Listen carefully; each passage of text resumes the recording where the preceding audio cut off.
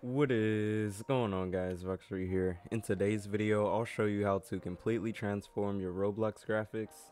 If you like what you see right now, then this video is for you. If not, then click off now.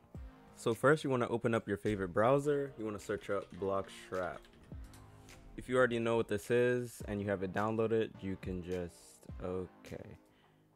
Okay, we are back. The first link does not work, so you want to download it from GitHub. So you want to click on the link. You want to go to Vuxury 2.7, and once you scroll down, there should be a download button for the Vuxury 2.70 exe.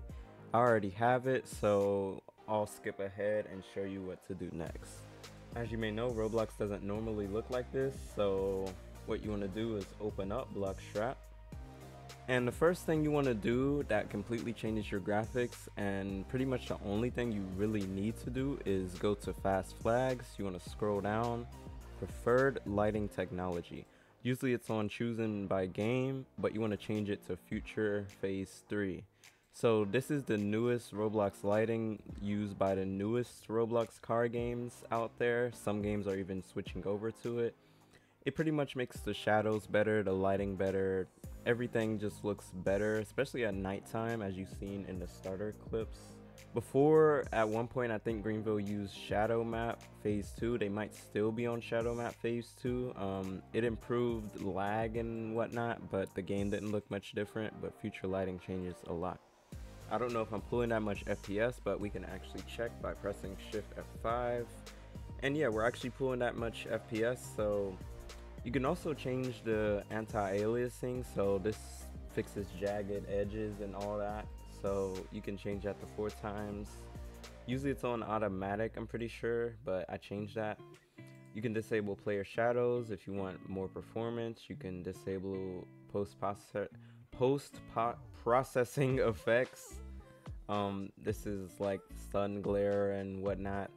Another thing that I really enjoy about this is that you can change how the menu looks, and you can also change the icon when it loads up Roblox. I also use the old deaf sound just so you get that old Roblox deaf sound, which I really like. And you can also change the mouse cursor to the old style Roblox, because I did start playing in 2013, emulate old character sounds, so you know, getting hit or damaged or something might use old sounds. I don't really use that. After you're done with all of this, you can go ahead and press save, restart your game, and it should look like this, how mine is. This is time 20 in Greenville, which is 2 in the morning. As you can see, the shadows and such just pop a lot more compared to before. It looks really, really good.